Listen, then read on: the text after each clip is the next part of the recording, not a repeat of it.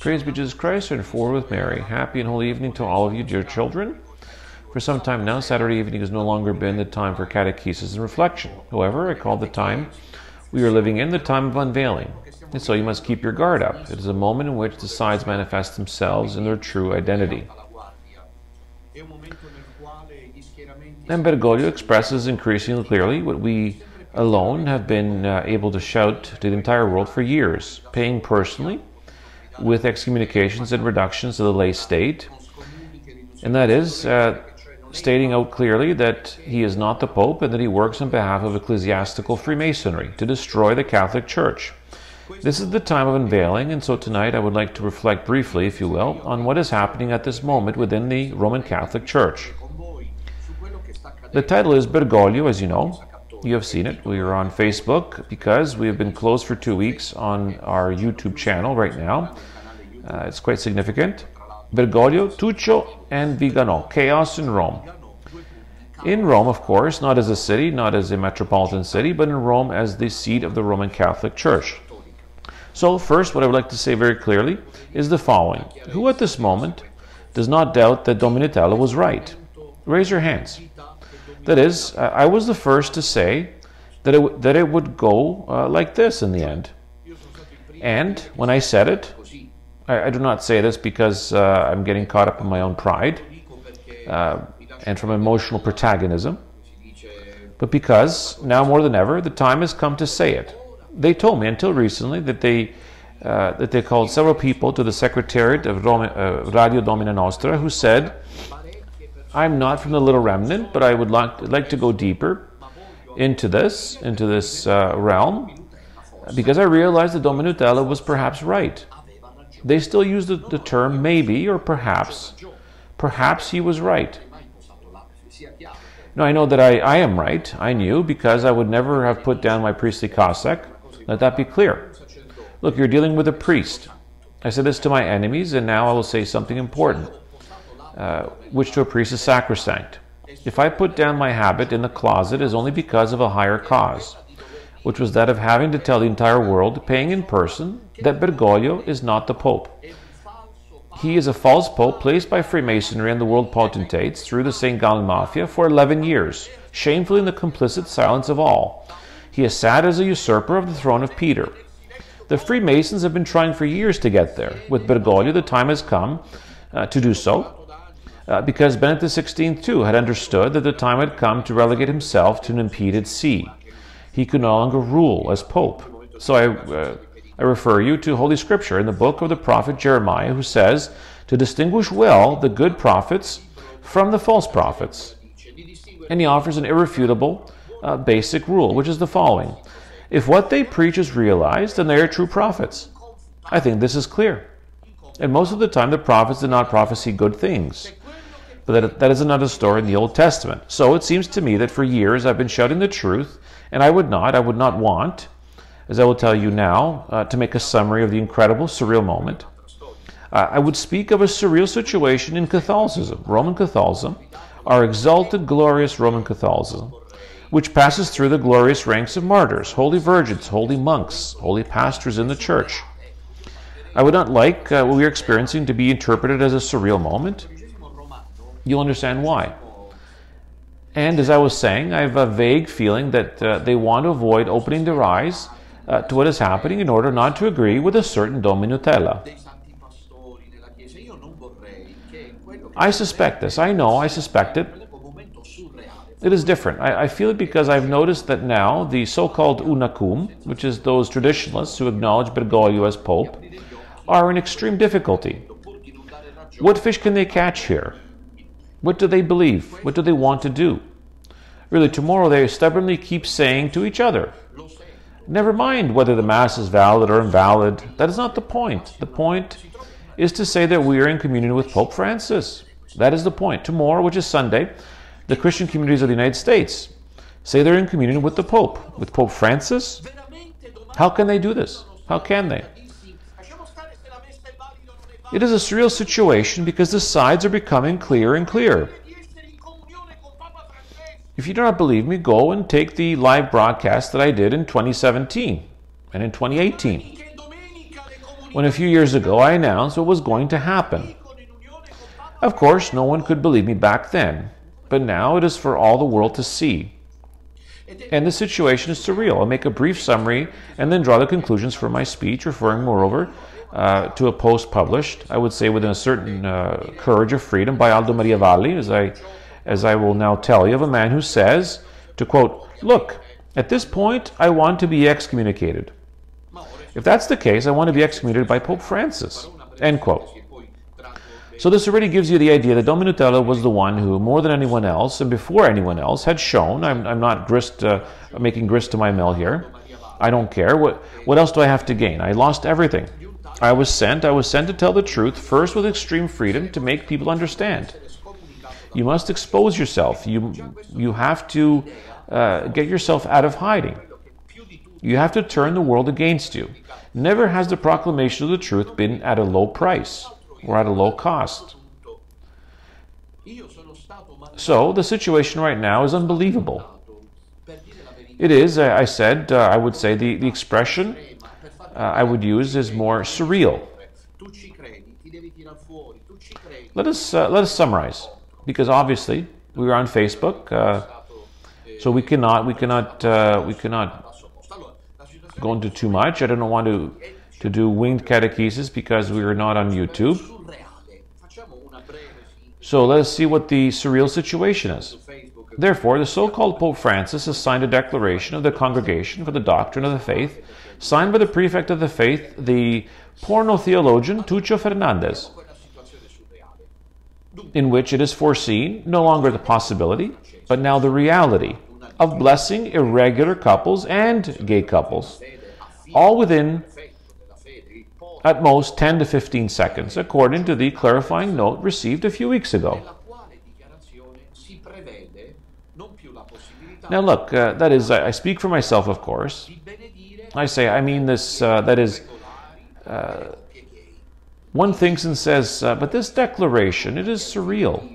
It is surreal because it openly goes against the Depositum Fidei, against the Word of God. Therefore, the Word of God being the Norma Normans non Normata, which is the Holy Bible, and of course against the tradition of the Church. Therefore, the ordinary and extraordinary magisterium, the Catechism, the documents of the Church, etc. It is not worth a pretext of saying it is pastoral charity.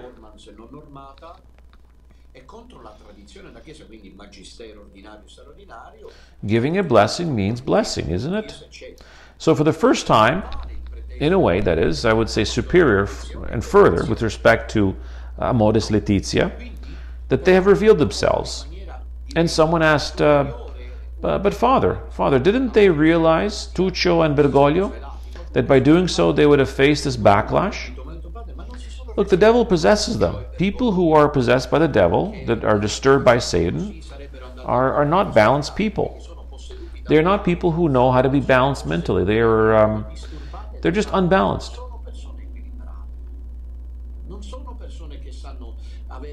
Even when you look at it from far away, you realize that the devil makes the pot but forgets to make the lid. So they wanted, in response to their father Satan, to publish this statement because who knows what steps they had to comply with from orders on high of their syncretistic global elite and LGBT promoting lords to start this campaign. Let's say a surreal one of blessing gay couples. And then half the world rose up and rebuffed them. I'm not making anything up here. That is, I was also saying it last night at the end of the prayer of the Pioneers of the Rosary. You can find my reflection that somewhat complements what I'm saying tonight. Practically half the world's episcopates are doing something that has never happened before in the 2,000-year history of the Church. That is, that more than half the world's episcopates have rejected fiducia supplicans. I remember when I was studying the church history, Bishop Dupaloup, I don't remember if he was Belgian or French, he opposed the dogma of papal infallibility or something like that. Well, I mean, there was let us say, already at that time, a ante eventum. Some modernists who didn't like the proclamation of the dogma of the infallibility of the Pope, ex cathedra, although they could be counted on the fingertips of one hand. But nonetheless, it was an opposition. On the other hand, given the circumstances, if you think about it, that opposition there at that time was also legitimate in the sense that the dogma had not yet been proclaimed. It was discussed. The opposers were allowed to say what they thought. And here today, it is completely idiotic. Given the synodal leadership in the church, which makes us believe that it is the church of the synod, the church of dialogue. But in secret, the two of them decide, the porno theologian and the false pope. Understood? We are really at the level of a tragic comedy. They made us believe that these reforms were supposed to be born from, let's say, a synodal progression. Instead, in defiance of all the synodal fathers, or apart from someone who perhaps knew it, the two of them published it unexpectedly, because the two of them are, Bergoglio and Tucho, this declaration that opens. Anyway. So when there was the dogma then, these bishops, a few of them, who at the First Vatican Council had opposed the dogma of papal infallibility, then later kept silent because the Pope wanted it. As they say, Roma locuta causa soluta. That is, Rome has spoken, the case is closed.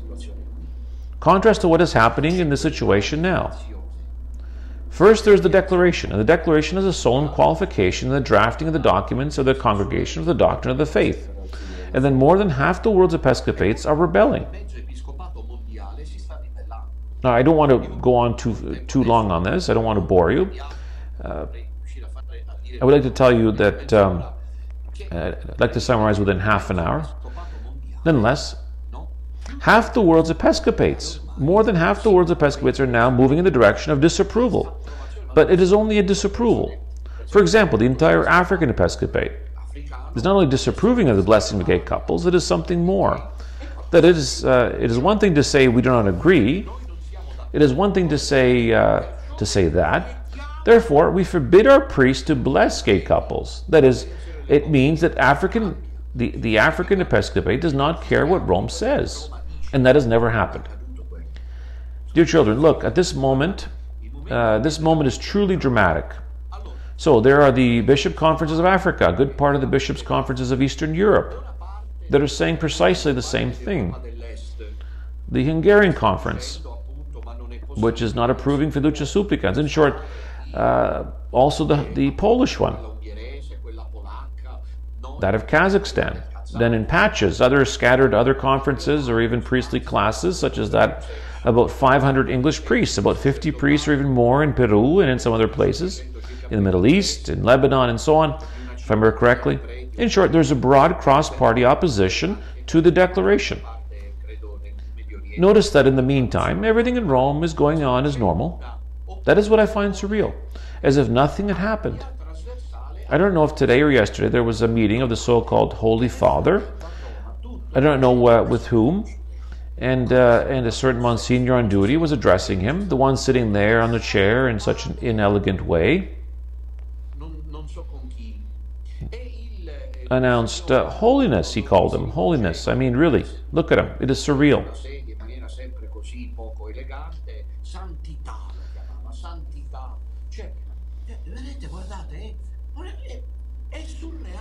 We have a document that goes against the gospel. You cannot bless gay couples because God does not want to. I shouted it out years ago. They're going to build an anti-church. Bergoglio is working on behalf of Satan. He is not the Pope. This is the false church. We are living through the third secret of Fatima. Padre Pio had said it. Come out. Rome is the seat of the Antichrist. Do not go to Mass with heretics. Do everything you can to avoid it. Please, I'm coming to Rome. I'm coming to Milan. I'm going to Latin America. I'm going there and everywhere. Wherever they call me, I'm going.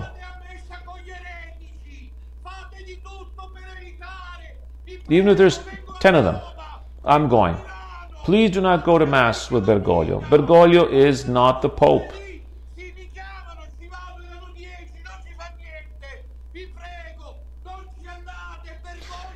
I told you so. I said they will build a gospel contrary to that of Jesus Christ. In the face of this, how is this possible? So according to the Monsignor, who says, Your Holiness, today there are prayer groups. But I say, but are they clowns? They are clowns.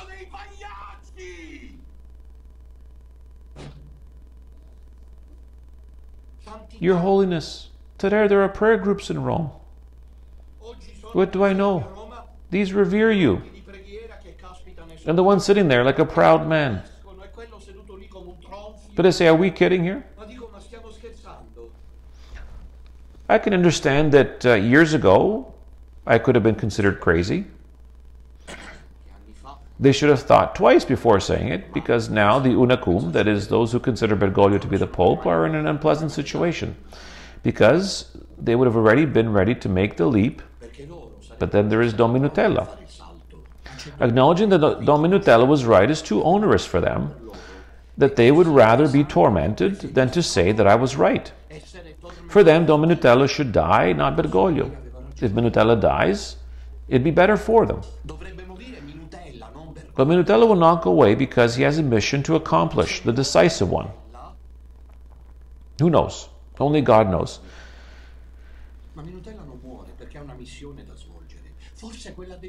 It's not that we can back away, dear children. My cassock is always there in my closet. When we spoke of the great prelate, of the little remnant of Rome, the seat of the Antichrist, the Bergoglio is Satan dressed in white, seated on the throne of Peter, we didn't play around. You are not the harlequins of Italy. I was not the Masaniello of Naples. And now there's it's all for everyone to see, because those who have a minimum of dignity, I say a minimum because many there in the Vatican do not have it, should say, wait a minute, but this declaration openly goes against the gospel. All things in this world can be interpreted. The statement is there. You cannot give a blessing to gay couples.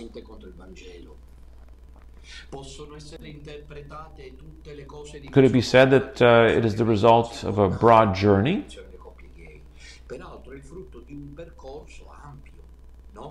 So then there's an unveiling. At this point, if you agree, if you do not, one does not decide to drink oneself, to drink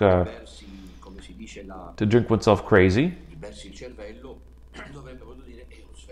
No, this is an unveiling. Well, people can say, well, I still want to stay with Pope Francis, even though I know that he has rewritten the gospel. But Tucho Fernandez is a theologian who talked about orgasms and explained what happens to women and males when the two join carnally, without ruling out the possibility that two males can also meet, or two women. And therefore, we are at the point of abomination of desolation. St. Peter's Basilica is dark and foreboding. It's been desecrated by Pachamama, Modus Laetitia, in the Abu Dhabi document. What are they waiting for? For who and what? Blind. They have eyes and they do not see. They have ears and they do not hear. There is no intelligence in their minds, says the prophet. What are they waiting for? I would like to know what they're still waiting for. I'm not talking about the moronic Monsignor who wants to make a career by calling Bergoglio, Your Holiness. Today they are present here in Rome. Your Holiness. That is, you call the Prime Minister Satan, the holder of the Luciferian anti-munus, you call him Holiness? I'm not talking about those people. I'm talking about average Christians. I'm talking about those who have some common sense. What are they still waiting for? For Bergoglio to grow horns on his head? If his horns sprout, they will say that it is the result of an illusion, of a hallucination. It is Minutella who exaggerates. It is Minutella who's exaggerating all the time. And this then, the false church is revealed. So one says, let's see, as long as I don't want to follow Minutella because he screams, because if one screams, then the voice of one crying in the wilderness. So St. John the Baptist is being deprived of his sainthood because he screamed. The voice of one crying in the wilderness. John the Baptist is thus declared the voice of one who cries in the wilderness. And you know what other things they've said about me over the years. Well, I don't want to hear about Minutella, one might say, although he's right. In fact, I think of a serious, dignified person.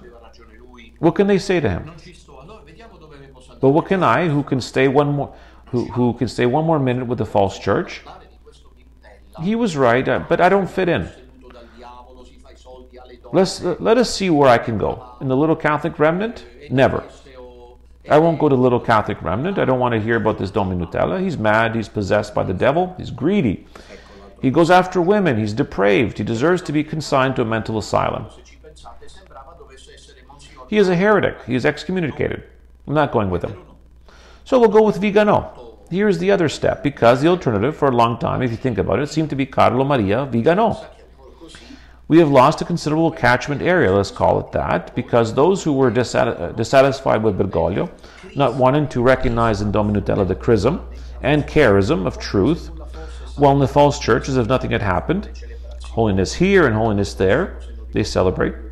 Next year, if I remember correctly, in 2025, there will be the Jubilee of the Archbishop Fisichella, which is really, look, I don't want to use pejorative adjectives. Archbishop Fisichella, you see, an adherent to the theories of von Balthasar. If he is the organizer of the Jubilee, as if nothing had happened, that is, he has built himself an anti-church. But this is what the book of Revelation said, an anti-gospel, an anti-church, an anti-liturgy, an anti-pope that have been constructed. Everything is anti. There is the Antichrist now who arrives, and he, as if nothing had happened, like the Titanic that went down, who would, during the time that it was going down, the orchestra was playing, and people died while the orchestra was playing because they didn't want to contemplate the imminent disaster. The ship was sinking, and the captain had ordered the dinner menu to be passed around to the guests in first class because they didn't want to contemplate their imminent death. And in the meantime, those of the third class were dying. And so is the Bergoglian Catholic Church. You die, but the Catholic Church is unrecognizable. It's truly unrecognizable. That is, we simply cannot recognize it anymore since Bergoglio came on the scene. It is useless for them to say it is a result of the Vatican Council II. Certainly, Vatican Council II created problems. I'm authoring a book on this. But I'm precise. There is no continuity. It's not even a consequence of what came before. No, absolutely. That is, with Bergoglio, we're in the presence of an atmosphere. I'm talking about it, as the French would say, of a milieu. The climate, the atmosphere inside Roman Catholicism is suffocating. Those who leave do well because you cannot last a minute longer if you're a man of conscience. In a moment, I will read what a guy writes to Aldo Maria Valle. And so, there's half the episcopate that rebels and says, we are not going to apply fiducia supplicans, as if nothing had happened. Ah, you don't apply it? Oh well, we in Europe do it, in France and Italy as well. I told you so. I told you so. It is a time of unveiling of the truth. The facts prove us right. They didn't want to listen to me. They all jumped on me. Even today, somewhere among the lofty scholars and writers of traditional Catholic thinkers, I'm called a cult leader, a sectarian, one who blocks people from getting the sacraments. Apparently, I'm one who created my own church. What wretches! But what church do I have? What is the point of making my own church? Why should I make my own church? I warned about Bergoglio because it was revealed to me, and they didn't want to believe me when none of you would suspect that Bergoglio was not the Pope. And moreover, he was Satan's master builder sent by the devil to fulfill the prophecies. He's an unscrupulous man. He has not stopped. He's not finished his work yet. The hatred that that man has for the Catholic Church, for Rome, I don't know if you understand me, this reflects hatred for Christ, as when St. Paul persecuted Christians in Damascus. He has not finished his work.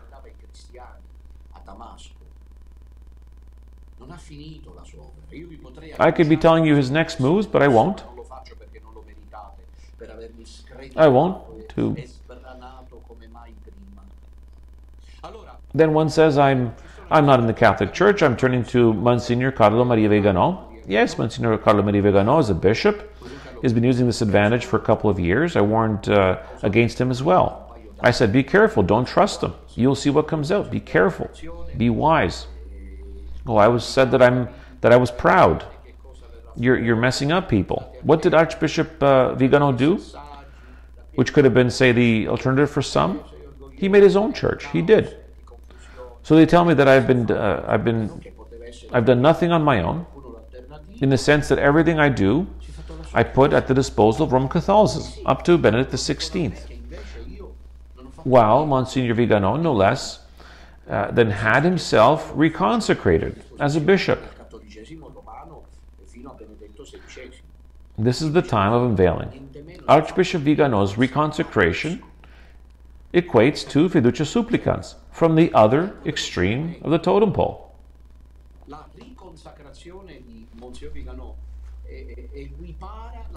So what is left? Chaos reigns in Rome, in Roman Catholicism. And here we are. I'm here in the province of Palermo. Those who are listening to me can be in Milan, in Turin, Naples, Rome, Cagliari, Florence, Verona. But think of a Catholic church from Hong Kong, or Buenos Aires, or Canberra, or Wellington in New Zealand. That is, I mean, thousands of miles away from Rome, who hears and sees all this. I read some statistics on membership in the Church of Rome. It's plummeting. Absolutely collapsing. The convents are empty. There are no vocations. Many religious orders, even glorious ones, are about to be shuttered. That is, they're about to die, if they are not already dead altogether. The seminaries are closed. The churches are empty. St. Peter's Square is deserted, and in some regions of the world, such as Latin America, Catholics are leaving en masse. I've been saying this for a couple of years to the Pentecostal churches, where they feel more welcomed, where there's not the chaos that there is in Rome, because obviously Rome is targeted by the Antichrist.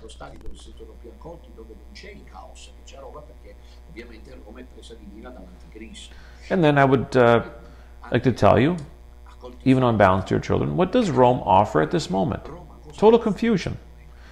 That is, what can a Roman Catholic faithful to the Pope say about himself before those who are not Catholics? Can you really have that, say, that pride, as the English call it? That pride in the non-negative sense of the word? He cannot have it because he's being challenged.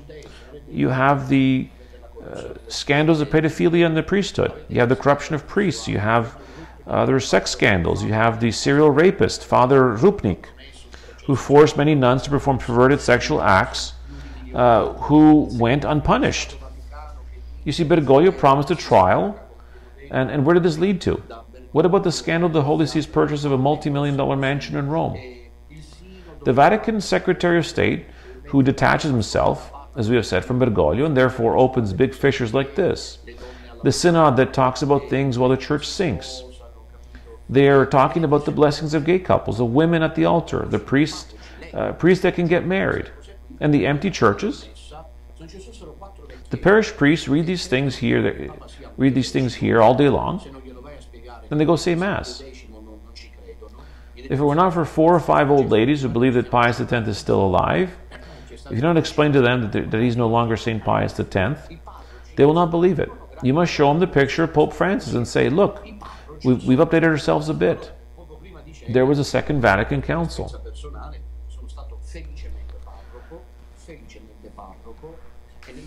I'm not joking. That is how it is. Parish priests survive. I, from personal experience, was happily a parish priest. In the last parish that was taken from me, they will give you an account to God of this. It was taken from me because of the truth that I shouted. The bishops succeeded to denigrate me, to take revenge on me, because I asked myself, why do I generate such hatred from all sides? It is the devil who instills it to hinder my mission. I tell you, be on your guard. It is the devil who annoys you, who foments hatred towards Minutella. Well, after they kicked me out, they sent 2 priests to hold my parish, a permanent deacon and a seminarian. They did not know what to do. One of them wrote to the bishop, please, will you give me another assignment because I'm getting bored here. Because the church, after I was kicked out, was empty. That is, he who sows the wind reaps the whirlwind. And I remember the first years they organized diocesan events in that parish to show that it was full. They had this anger to show that they could fill the church without me. It was always empty, however. Now I'm told it is always closed. Their churches are empty. Catholicism is extinguished. The faith is no longer understood. As it is, a magisterium that has been built up, that Bergoglio openly defies. Openly. It is not that there is now, a modus laetitia? We're still circling around, but now it is directed. That is, it is direct. Monsignor Vigano was reconsecrated bishop. It is clear that if there is a serious Catholic, just as he can no longer be with Bergoglio and the porno theologian Fernandez, he can no longer be with the schismatic bishop who incurs excommunication late sententia, because he considers invalid the consecration made to him by the imposition of the hands of Saint Pope John Paul II. What is left then? What is left? What stays is what a man wrote to Aldo Maria Valli. This letter that Aldo Maria Valli courageously wanted to publish caused a big stir. I wanted to read it to you. I'm reading it to you because it takes the pulse of the pitiful condition in which the Unacum are, because they do not realize that we are now at a dead end. They are in disarray. The only solution is to recognize that Benedict XVI was in an impeded see. He did not relinquish the Petrine munus. I'm authoring a book in which I demonstrate the fatigue and suffering and martyrdom of the popes from Paul VI to Benedict XVI to guard the munus from aggressors. First amongst these was Paul VI. How that man suffered, because it was the first aggression. In 1970, he was the victim of an assassination attempt. His robe was stained red like that of John Paul II. Few people know about this. And Bergoglio has arrived, who does not have the munus. He has the anti-munus. He is seated there on behalf of the devil. The vision of Leo XIII and the third secret of Fatima is being fulfilled, that of a false pope on behalf of Satan, who sits on the throne of Peter. Anyhow, the letter is quite long. I won't read you all of it. I'm heading towards the end. So this man, whose name is Fabio Battiston, I don't know who he is, sent this letter 13 hours ago entitled, "Has the time come? Has the time come?" It is interesting. If the time has come, was Don Minutella right or not? This is the step they must be able to take now. It is God who allows it. Do you realize that the time has come? You must have the humility to recognize, whatever you think of Don Minutella, that he was right. Is it time? That's why I'm thinking of getting excommunicated. This is one of the members of the so-called Unacum. You should see the messages. Let us go to the end, because otherwise we will not finish it. As if all this were not enough, here are he says, summing up what is happening at the moment, the chaos in Rome, of which I speak. Here's another cyanide pill with the revelation of another literary feat of Tucho, as his alias Don Rocco ye Sifredi from Algira, Cigena, with a super exciting mystical passion. I mean, it would be Fernandez on this last nefariousness. I open and immediately close the parenthesis and then move on to the question that interests me the most. The book in question and its contents, paradoxically, do not constitute the most fundamental problem. The existence of the text is the finger that we are all anxious to observe. The moon, on the other hand, is somewhere else. It lies in the fact that at a distance of 72 hours from the news of the pornographic book, no kind of censorship measure has been taken, announced, or simply invoked within the Holy See.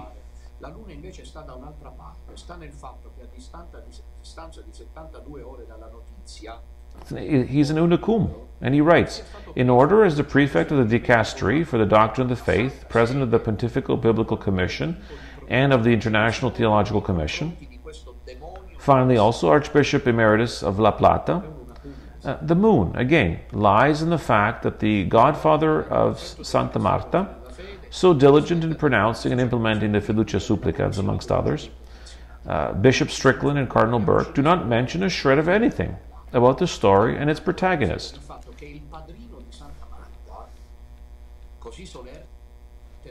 In short, it is not a trivial matter, it is a scandal. The porno theologian is a scandal. As he is a scandal, Rupnik. Bergoglio does not care. He has the power, the non-human, preternatural power. He knows what he keeps, and the Unacum in check. And he keeps them in check when they say in union with Pope Francis. He can do this, whatever he wants, he can do. When could a pope ever have been silent about the porno theologian, prefect of the doctrine of the faith? What are we talking about? The prefect of the faith, a porno theologian? And Father Rupnik got away with it after raping I don't know how many nuns, without their consent, of course, forcing them to engage in veritable satanic rites. What are we talking about? What else do they want to understand about Bergoglio? No, he has boundless power. This power keeps them in check. He dominates them. He subjugates them with his preternatural powers. And if one or two or three or a couple thousand escape the power of the false prophet, they pay for it with excommunications and condemnations, and with a life that becomes abnormal. Therein lies Satan.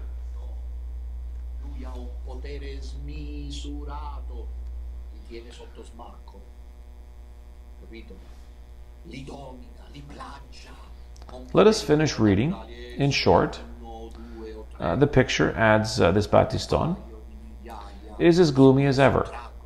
In any case, I thank the courage of Aldo Maria Valli. I'm sorry that this episode is going live on Facebook.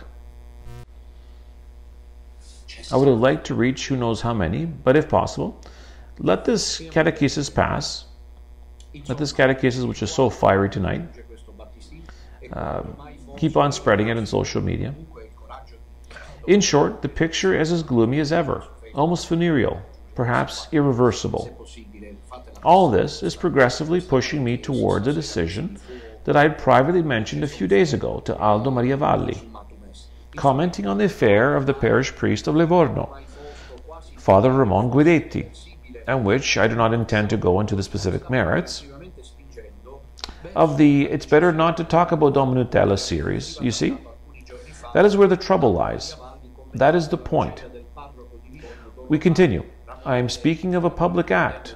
This is what we would like to do, made in front of one or more priests or a bishop, with which to openly disavow Jorge Bergoglio as Pope, while at the same time manifesting my total refusal as a believer to accept with obedience any of his acts, declarations, or documents, even if it were the content of an ex cathedra prolusion.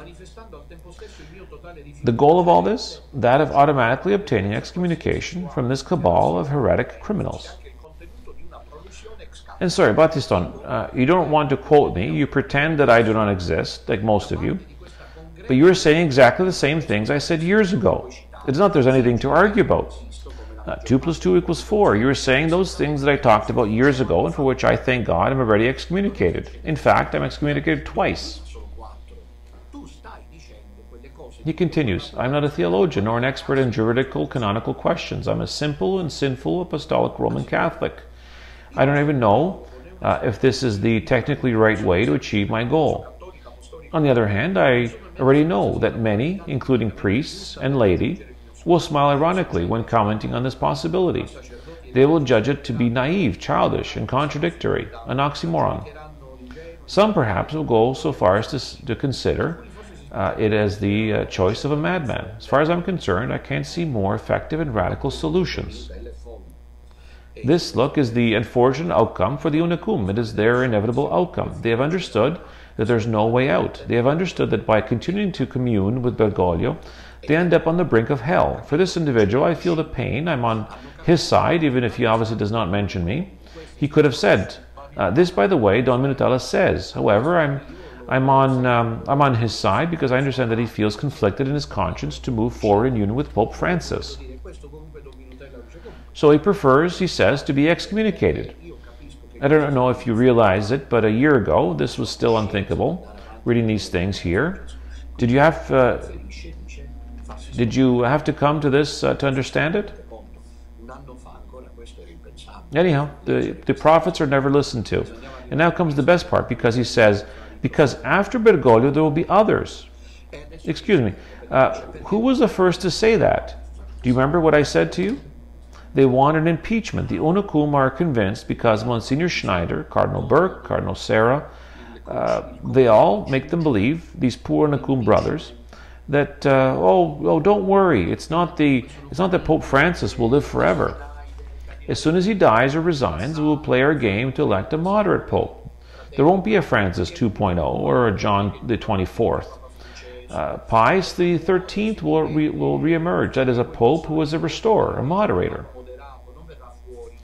Now, the Unicum, I've been saying this for years, are realizing that their dreams are broken. They realize Bergoglio sent out a noticeably clear message. He says, I am not afraid of you. You are under my power. When you commune with me, you give me strength. It is you who give me strength. Attack me as much as you want. It's you. When you go to Mass, you do a diabolical rite. Do I have to say it? Is that so? They are realizing this too late. That name is not to be said at Mass, that of Bergoglio. God turns his face away. There is nothing there. There cannot be the acting cause, which is the Holy Spirit. Even if there is the instrumental cause, the matter and the form, God does not allow himself to be constrained by rules. That is the Church of the Antichrist, the mystical body of the Antichrist, as it was called by Bishop Fulton Sheen. How can there be the action of the Holy Spirit? But it is precisely for this reason that Bergoglio is gaining strength. Look, he gets strength from that.